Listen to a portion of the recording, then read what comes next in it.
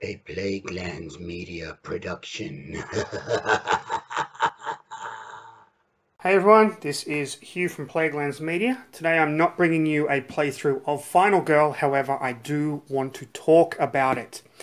I've been playing this game a lot since I received the Kickstarter, and I just wanted to go through the 5 Season 1 feature films and give you my rankings from my least favourite to my most favourite and the reasons why that is. That is not to say that my least favourite of the feature films is bad in any way, shape, or form. All of these are absolutely awesome in my opinion. But I'm just going to explain the feature film boxes and why I like or don't really like them as much. So my least favourite, number 5, is Geppetto in the Carnival of Blood. Now, you saw me play Geppetto in the Carnival of Blood in my last video. While I do think the map is really interesting, I'm not a huge fan of like the outside part of it.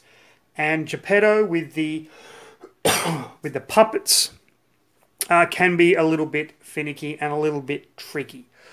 What I do like about the Carnival of Blood, however, is the fact that there are some spaces like Tiger Cage and things like that that can actively help you to wound or ultimately kill Geppetto. And there's also an event card that turns one of the victims into a werewolf, which, funnily enough, was how I died the first time playing at the Carnival of Blood.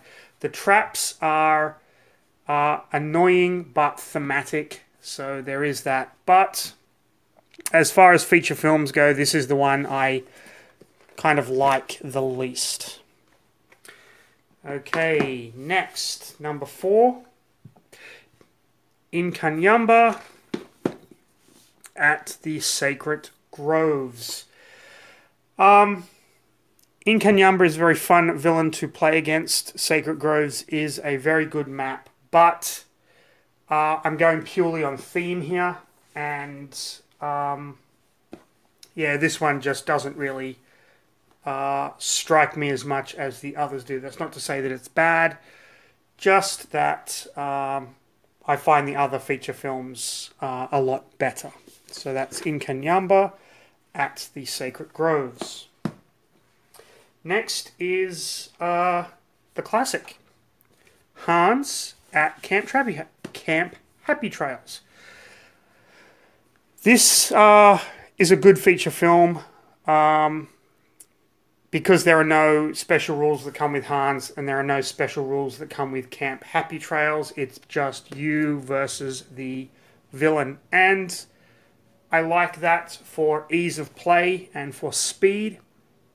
However, I have yet to beat Hans. That's usually due to my luck rolls, and so that makes Hans a little bit frustrating for me. Eventually, I'll probably get around to it, hopefully, but Hans at Camp Happy Trails. Now, you notice I'm not actually talking about which final girls come with which set, because the final girls you get, their abilities and things when they save victims are usually tied to the location or to the killer, so you can mix and match, which I've done quite a bit, but you don't really have to. Okay, number 2 is the Poltergeist at Creech Manor. I love the fact that the Poltergeist is an unkillable villain. I love the fact that you have a different win condition here. You just have to find Carolyn and get her out of the house before the Poltergeist kills you.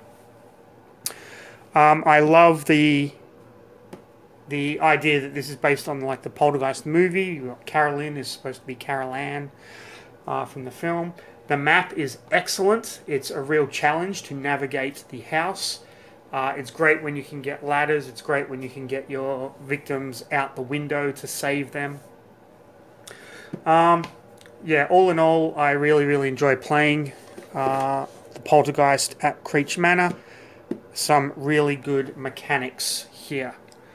Of course, by now you know what my number one is, if you've followed along. My number one is Dr. Fright on Maple Lane.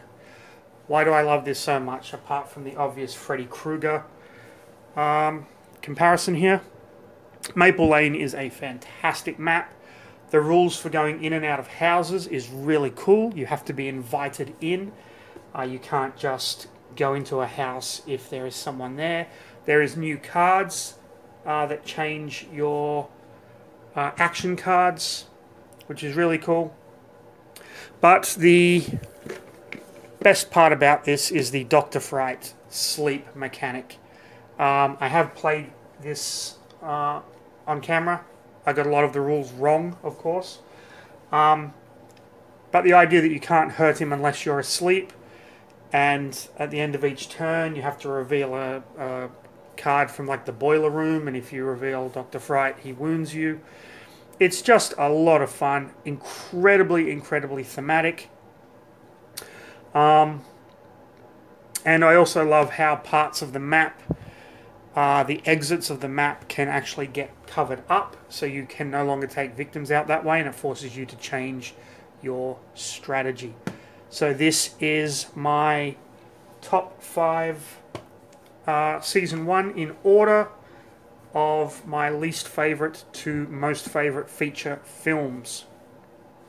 Hope you enjoyed this video. There will be more Final Girl videos coming up in the future, as well as some more book reviews and things like that. So hope everyone stays safe, like, subscribe, and I will see you in the next video.